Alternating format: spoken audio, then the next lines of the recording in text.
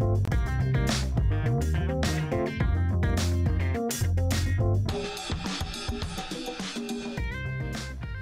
well, good evening, internets. It's me, DP Knudten, for another edition of Bookward Bound, my 301-day live stream journey, consecutive days for 301 consecutive days. Let me say that again, 301 consecutive days working on a new book that you saw the cover of just a second ago, called Nonfiction Brand, Discovering, Crafting, and Communicating the Completely True, Completely You Brand You Already Are. And I'm working on the book every night with your help, because you're the reason I'm actually down here after hours working on a book when I should be binge watching something on Netflix. So thank you for that. But really, I'm doing this as much for myself as for you. But I do want to say thank you for helping out. And what I'm going to be doing tonight, some nights I'm writing, some nights I'm outlining, some nights I'm designing the book interior, etc. Well, tonight what I'm going to do is actually do something that I worked on, I think last night or the night before. And it's right here in Scrivener, the program I'm using to write the book. If you watch that live stream, you will recall that I wanted to plug in a quote that I remembered from Scott Galloway on the Pivot podcast that he does with Kara Swisher. And I remember it very clearly, but I couldn't find it. I literally had to go back and listen to probably 25 or 30 episodes of the Pivot podcast, but I finally found the quote. And so the quote I was looking for said something along the lines of, when I meet people and they wave from across the room, they've seen my videos. When they come over for a handshake, they've been at one of my presentations, that's plural. But when they start talking to me like we're long lost friends, they've been listening to my podcast. So I want that basic idea, but I actually found the full quote, which I've transcribed here. Hold on, can I get this sized up? You should be able to read that, right? The medium really is the message. I'm curious how people respond when you read your articles. I get a letter. There's something, the medium really is the message, and there's something about the intimacy of being in someone's ears where they feel as if they know you and are forced to listen to you because they don't have the distractions of visuals. So I want to grab,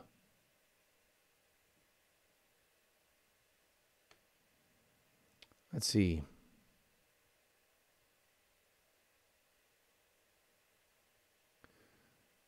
I'm going to grab this whole thing because I like and I'm going to plug it in Scrivener.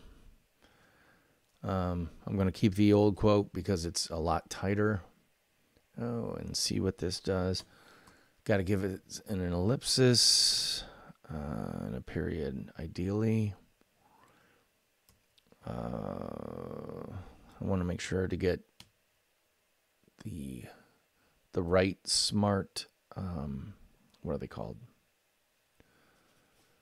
Smart quotes. Shift option, blah.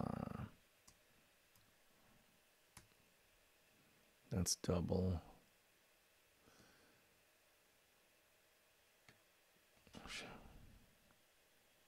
Option, or just option, there we go. And that should have an ellipsis too, so I'm plugging that in. Now I have to make sure they're all the right font and everything. And Scrivener's got some hotkeys that can allow you to quickly do stuff like that. I think I want to indent this or give it all, because it's a quote, I'm going to make it all italic.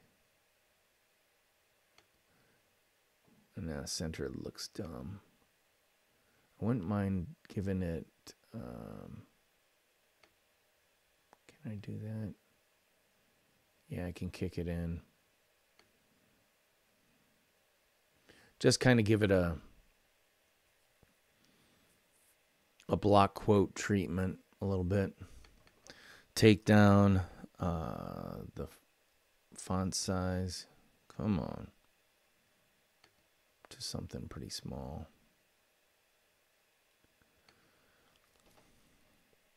Got my font panel over here, which will allow me to make the font size quite a bit smaller.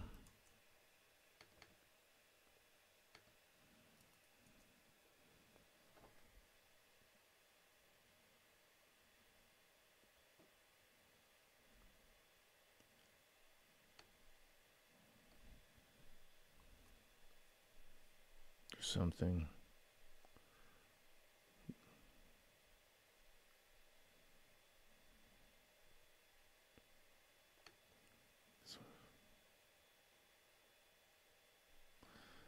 I'm gonna just bold myself, so I'm gonna get rid of the bolding on it. It's a podcast because I don't want to do too much bolding. So there, my paraphrase. I can get rid of and. All right, so let me get rid of that, get that out of the way. And each time they listen, they get closer to you. I love this quote from one of my favorite podcasters, from one.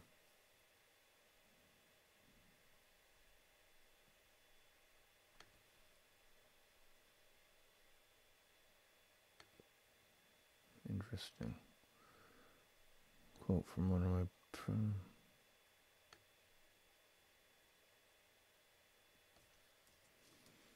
show. And then I'm just going to give it a citation style. And I'm going to go.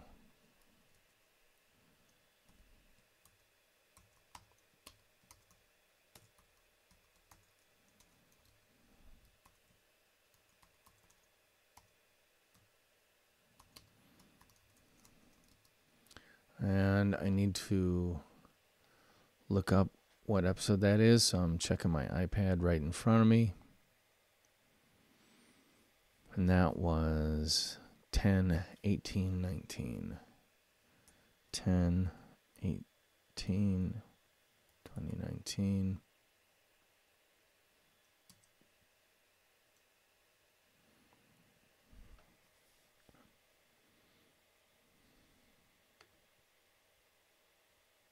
I'm going to bring this in just a little bit more. Well, and ultimately, when I take this over into Word at the end of me working on this stuff, I'm going to have to redo a lot of this rigmarole. But at least I got the actual quote in. Because one of the things that I'm really concerned about in writing a book is not ripping off somebody else. I don't mind referring to other people or doing quotes like this, or maybe even take a concept of someone else's book with full crediting of that person and the book, citation of the book. You know, I'm not going to have footnotes. Sorry. This is not an academic exercise.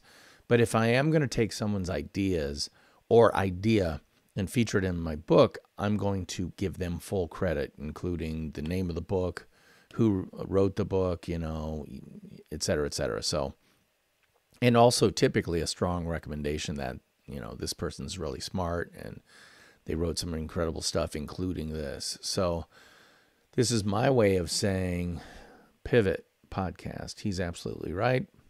Podcast listeners turn into friends. Write down the names of your dogs. Right, Pablo Killian on Nonfiction. So this is a shout out to Pablo Killian. Oh, of course I didn't show you all this stuff. Duh. Sorry about that. So anyway, what I did in here was I plugged in the quote. I made it italic to make it stand out as this is not me talking. It's Scott Galloway talking.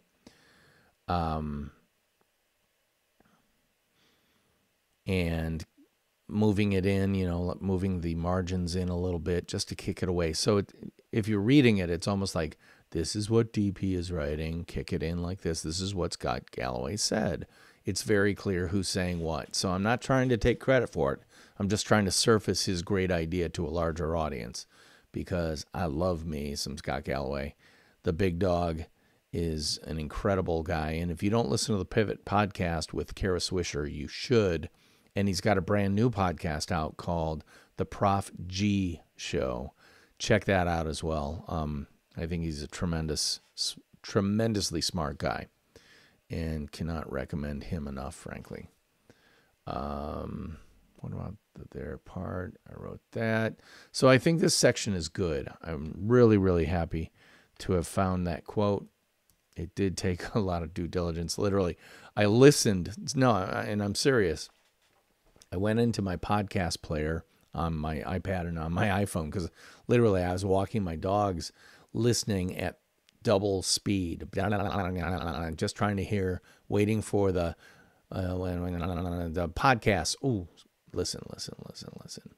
And eventually I found it. So yay for me.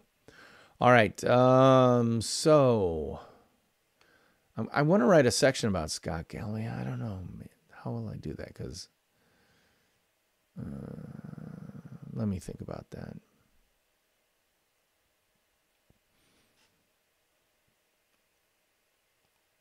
Yeah, I'm going to think about that. Where are we when it comes to the section worse than imposter syndrome? Because I think worse than imposter syndrome, why I like it. Expertise large. I'm going to center this. I think it is centered. No. There you go. Center. It's worse. Expertise laryngitis.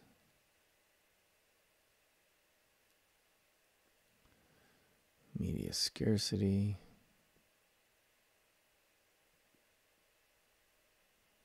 If you don't own it, it's not yours. Okay, so I need to get rid of this page because I incorporated it in the previous one.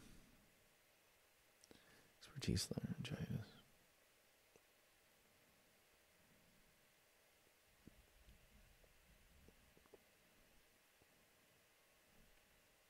If you don't own it, it's not yours.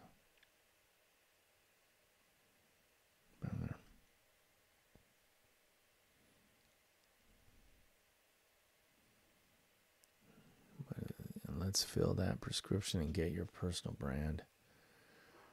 So let's fill that personal brand prescription. Get that nice alliteration going there. Got to remember to kick it over this so you guys can see what I'm doing. Personal. Oh, come on. Brand prescription and get your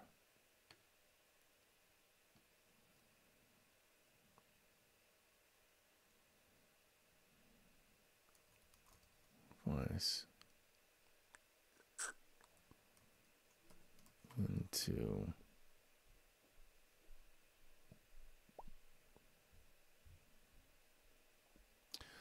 let's get your what? Your voice back into shape. How about into shape?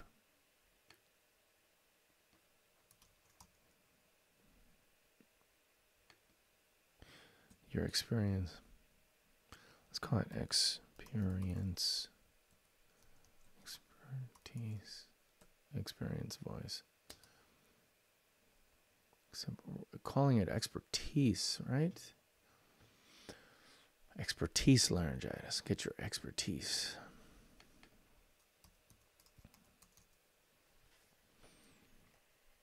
Because, okay, this is me being the word guy. Sorry.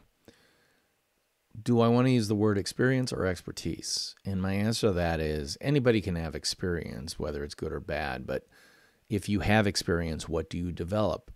You develop expertise. So the higher level function that you want to tout and share and post about is your expertise, not necessarily your experience. because, again, your experience may be somewhat limited. For example, I have never worked in certain sectors when it comes to marketing.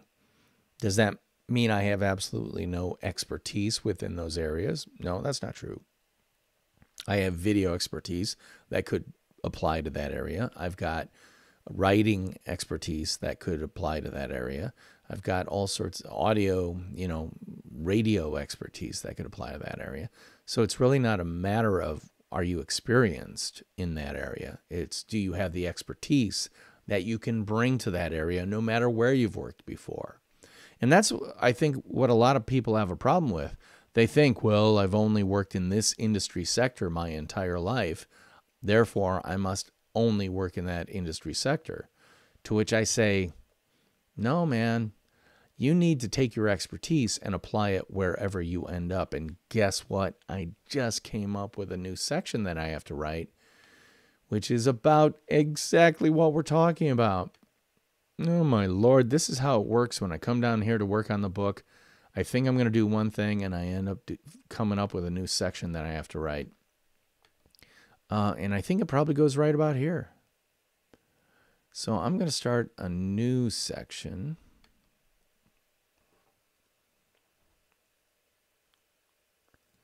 It's about your expertise, not your experience. Expertise, that which, oh, see this, I'm liking this. Yeah, baby.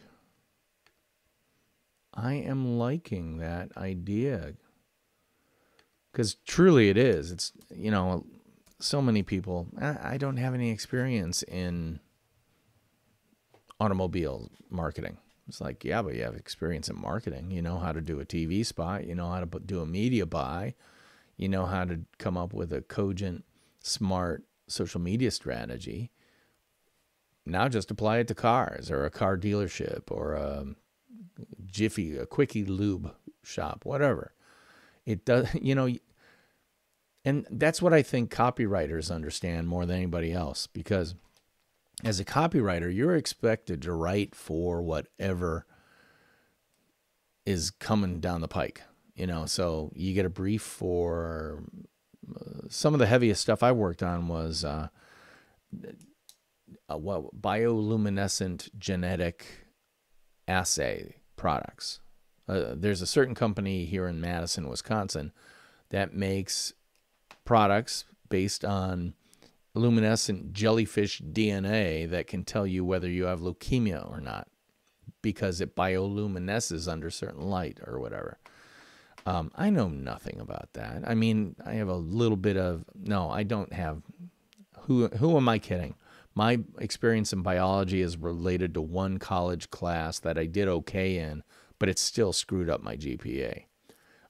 So I'm not an expert in that stuff, but I had to write ads for them. So what did I do?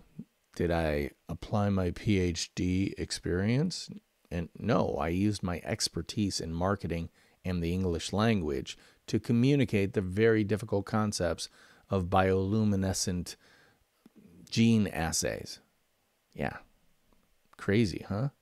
But that's the way it works. Copywriters have to have a knowledge base that is kind of like 15 miles wide and 1 inch deep. Well, that's me. 1 inch deep DP or 1 inch deep. Just call me deep. Anyway, it's not about your it's about your expertise, not your experience. Do I want to write this tonight? No, I don't. I want to come down totally fresh and just jam it out. And to do that, I'm awarding it a red flag, meaning, dude, you haven't written anything here. The blue flags mean this section is pretty much done. It may need some editing and proofreading, and it may not be in the right place in the book, so it might need to move around a little bit, but at least it's written. And then I've got all this red stuff. The majority of the things I've got in here are red. And it hurts. But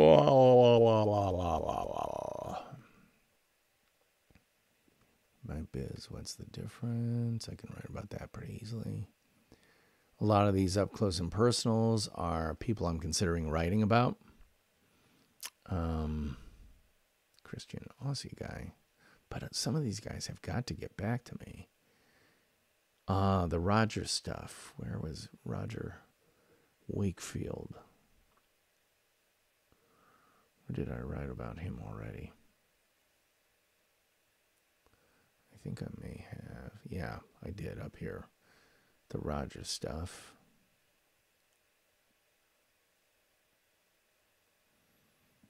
Yeah, I haven't done the Roger Wakefield episodes yet, so I can't plug in those episode numbers. But at least Roger's in there. And how many words? I've got 1,300 words on him. That's enough.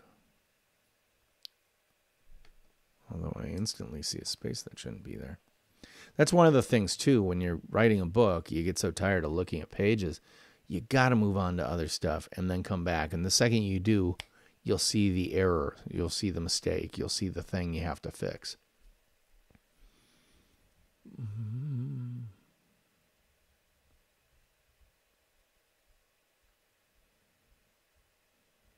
All right. So I'm just keeping my eye on the clock because I only want to do about 30 minutes tonight. I don't want to overdo it. Yeah, that whole thing is pretty long. Like, oh, I got to make a note. Contact Jay Bear. Hey, Jay Bear, I need to get you on my podcast so I can interview you and get great material for this book because I want to write about you, dude. So contact Jay Bear. Got to be another big thing. Keep a notepad right by here because you're going to go, oh, yeah, I got to do that. I got to do that. Got to do that. Branding. What's doing?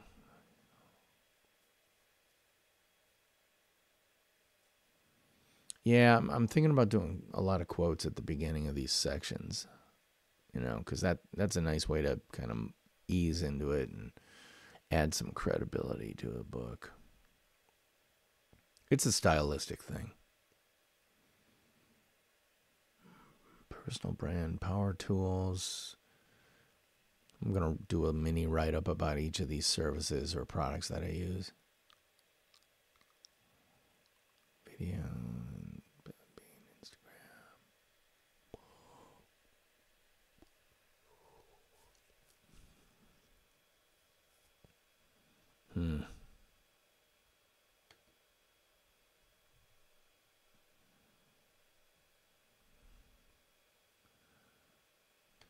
Expertise, spread the brand. Personal.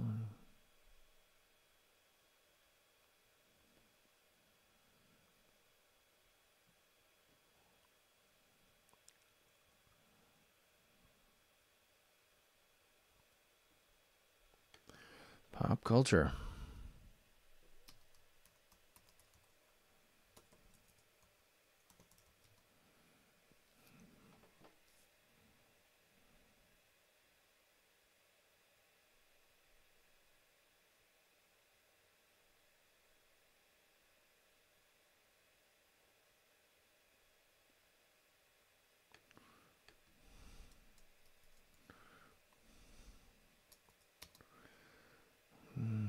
Dr. Brown.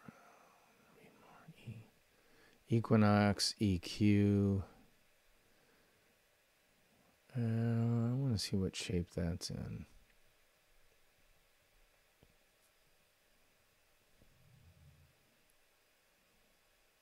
Discovering your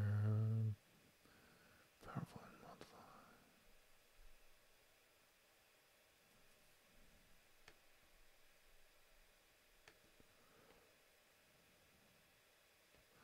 I'll do a search.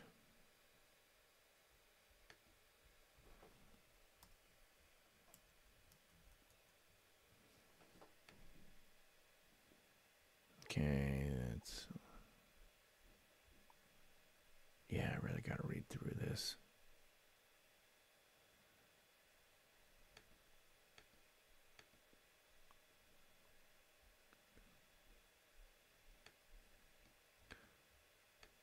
I'm going to highlight that. And actually highlight it so that I hopefully remember. All right, so obviously I got a ton of stuff to do here, but the thing I'm learning is that if I'm not feeling it, don't force it, you know. It'd be different if someone was paying me or that I had a hard publication date that other people were paying for and stuff like that. But the fact is, I'm going to be self-publishing this book come January 1st, 2021 via Amazon's Kindle Direct Publishing platform. And the cost for that is $0. This is the thing that most people don't get about that. You